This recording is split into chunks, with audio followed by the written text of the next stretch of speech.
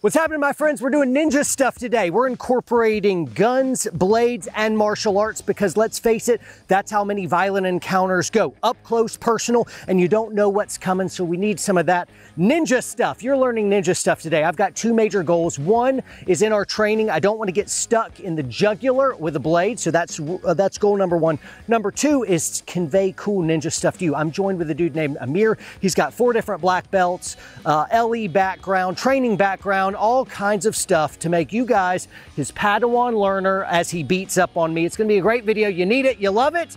Let's do it. Sliding in again. These hands are mine this time. A magnetic box, the Splinter. What kind of splinter? It's a knife. We're back with another knife. Warrior Poet Society. We merged with Alex Steele, Evan Temple, Will Stelter, John Lovell. Crafted the finest blade this side of the Mississippi. It's bad little blade. It'll get into places you need it to. Why? Because we got tricks, baby. Quick draw McGraws. These bad boys are gonna go quick. You better grab some. Oh, wait, what am I talking about? I better snag my own. See you there, warriorpoetsociety.com. All right, folks, as promised, this is Amir. Amir, you got a bunch of black belts. What do you got? Taekwondo, Hapkido, Jiu-Jitsu, and Tang Soo Do. That's awesome. Respect to 3. Taekwondo count? What do you think? It did back in the day. It did back in the day when it was a knockout sport. Now it's more fencing with your lead leg. Awesome. So he's a bad news dude. Just to let you know that your host is not outmatched. I've seen the Karate Kid 7 times. And so you guys all know if we went just no holds barred, I think I'd hold my own because of Daniel's son, right? You seem seem unconvinced, no, bro. No. You're embarrassing me in front of my friends. Ow. Yeah. No, I'm sorry. All right, so we're talking blades, guns, and martial arts today. And the big thing you wanted to teach everyone today was? We're working on weapon retention predominantly with the blade. How to defend our gun with a blade. Awesome. So before we jump into the cool, sexy stuff, I want to talk about just equipment as quickly as we can so that we can move on. Right now, I've got live blades on me, and when we start doing force on force, everything's going to be rendered inert and we'll be real safe. I've already converted my gun over to a not gun anymore. It doesn't have a slide, therefore it is no longer a firearm.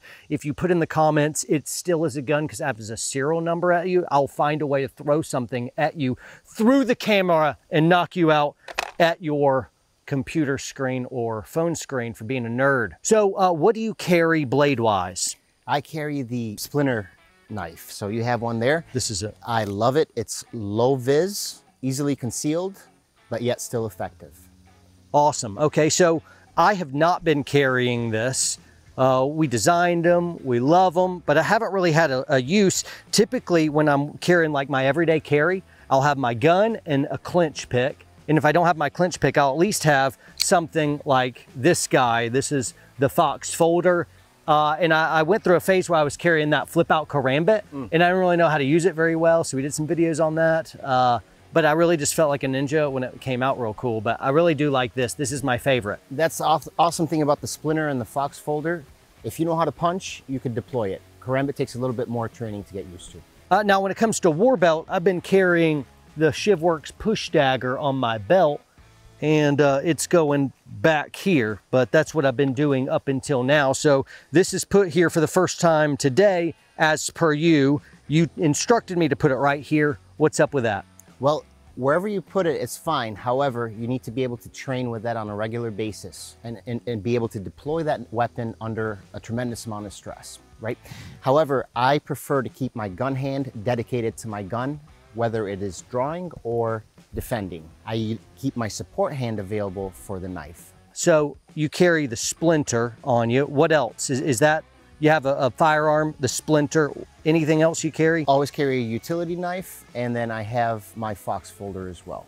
So you carry 3 blades on you? I do. You're a psychopath. I like that. Two is one is none. All right, so at this time, let's go ahead and get rid of live blades and let's get into some action here. I want to learn some fighting stuff. Let's do it. All right, very good. All right, guys, so as you can see, I'm carrying concealed. John is open carrying here. And we're going to go over the 3 basic strikes that we use to deploy with the knife. And everybody that's fought before is very familiar with the uppercut, the hook, and the overhand. That leaves my free hand for blocking as well as weapon retention. So if John was going to go ahead and try to grab for my gun, I'm going to secure this weapon here first. That's my first objective. My other hand, my support hand, can now access the blade, which this is a trainer here, and I'm hitting with the basic strikes. If I know how to punch, I know how to stab. The secondary strike is a hook. I want to avoid the ribs. I'm going into the intercostal muscles and the liver, and finish off with an overhand to the base of the neck, keeping my eyes, nose, and mouth turned away to avoid any biohazard. When I'm able to, I'm going to push off, and then I'm going to deploy my primary. All right, guys, now we're gonna step it up a little bit, and we're gonna fight over this gun. I'm not gonna actually draw because I've been really looking forward to punching John for a while.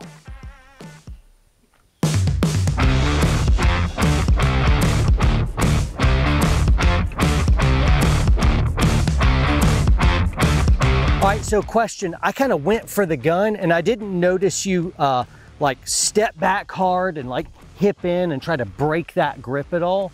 Is that by design? Because it's like, what if I'm able to get that gun out kind of thing? Is that gonna be enough?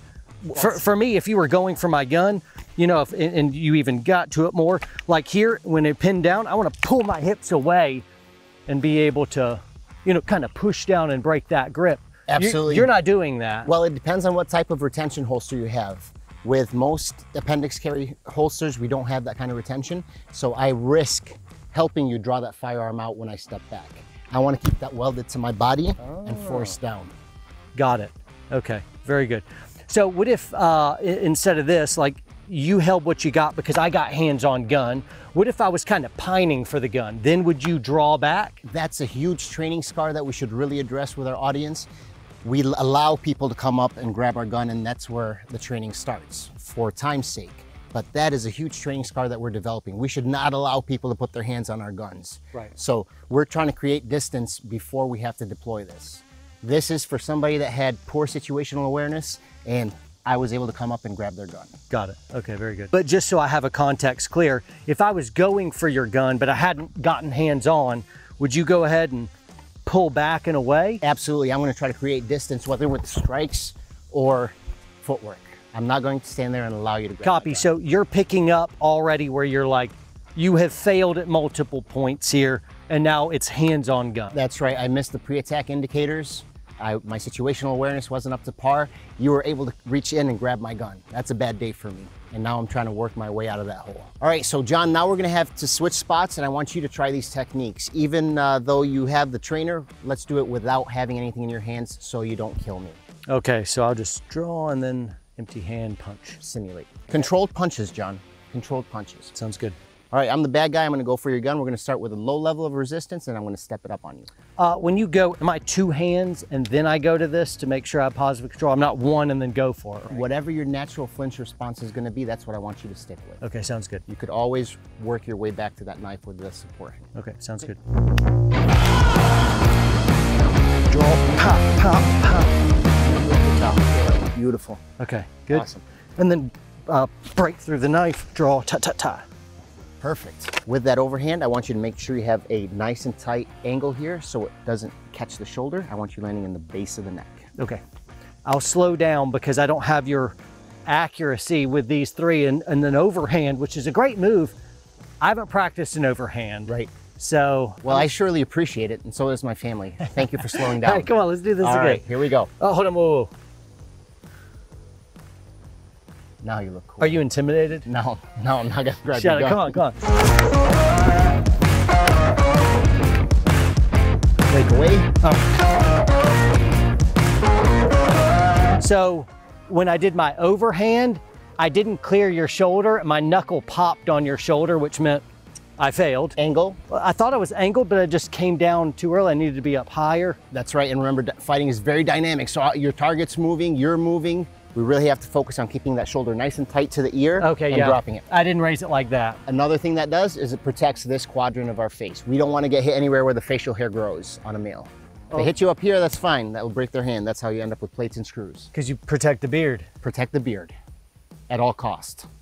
All right, guys, now we're gonna transition to being on the ground. I'm having a real bad day. Bad guy over here, John, took me down, ends up in mount, and he's just raining down blows at me. I'm in fear for my life, or I have a great worry of great bodily harm. Now I need to be able to fight him off of me, but I can't access my primary weapon. All right, bad guy's on top of me. He's raining down strikes. I gotta keep my feet close to my body, my head off the ground, my elbows in to keep him from creeping up high. And I'm going to keep my head off the ground so I could move a little bit. Even if I don't fend off or parry everything, I have a little bit of movement instead of taking all that force into my skull and into the concrete. So with that being said, he's throwing strikes at me. Unless John loves to do face plants when I do my buck, he's going to post up.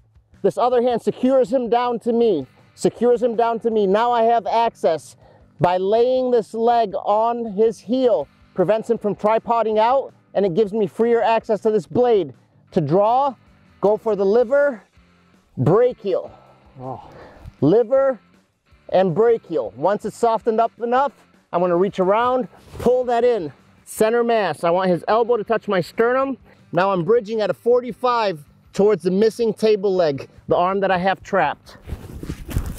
And then posturing up. When I'm able to, I'll disengage.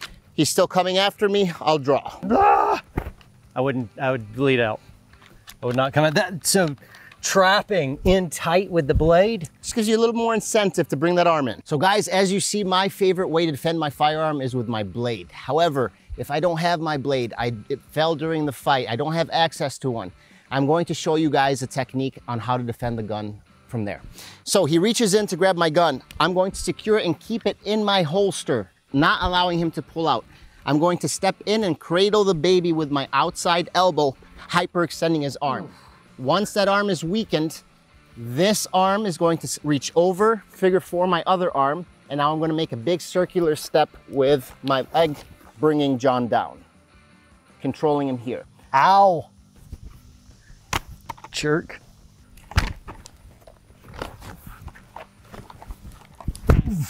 Now I need to get him into handcuffing position. I don't want to start kicking and stomping. Doesn't look good for optics. So what I'm going to do is something called rowing the boat. Oof. Okay. Yep. Oh. I have a wrist lock and I have an arm bar and I have very little weight on him. And I'm completely off of his spine and neck. And we should have a lunch break right here. Uncle! Ow! Clean yourself off, man, so we can wrap up and go. No way, man. I like it dirty. Look, I was actually going to do this, just to show you're not the boss of me. You don't control this, except when I'm on the ground like a dead fish. Uncle! Ow! All right, so now that I've been humiliated in front of all my friends on my own channel, you're a real jerk. Why the Splinter? Why not something else? How did you? Because I didn't know you. I just found out here's a guy who's super well trained, who loves our knife, and I wanted to know why this and not something else. Number one, because of its size. I'm able to get a good purchase on it. I'm able to hide it behind my magazines on duty, and it's not intimidating, but it's effective. And the grip on it with this little notch and the stippling on the back is going to avoid me overshooting and cutting my hand on it. Gotcha. Also, the blade length is going to keep it legal in other places, and it's not double-edged, it's single-edged. Also, folks will think, and this is nice because I get to teach something, people think, oh, this 2.5 inches or so, that's the only penetration. I'm like, no, because the body gives, so you could even double your penetration on a hard hit. So you're doing all kinds of damage. Don't discount the effectiveness of a smaller blade. That's right.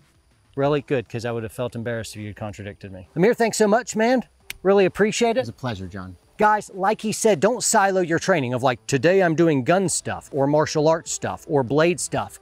In an ambush, any of that stuff could be introduced at any moment. So we need to be able to be cross-trained in all of it. And so I love the stuff that I was learning today. I'm a student, train. It's cool to shop and get cool stuff of like that. That's awesome, that's nice. But really it comes down to training. So make sure you're doing that. You can train with guys like Amir. I'll have his link down below. Specifically, you focus on Leo's, law enforcement. Law enforcement. So if you're a law enforcement guy, hit him up, links down below. If you're not able to make in-person training, we'll find a way to make in-person training, but a good stopgap and a way to kind of bring some good skills. Check out our app, watch WPSN.com, and we have all kinds of entangled gun and knife fighting stuff. You'll learn a ton, and it's far more in depth, and we'll have more YouTube videos in the future. So guys, that's it. Make sure you like, subscribe, share, comment, all that stuff, and make sure you train hard and train smart. Stay free. We planned that. Up top. That arm actually hurt. Do this one.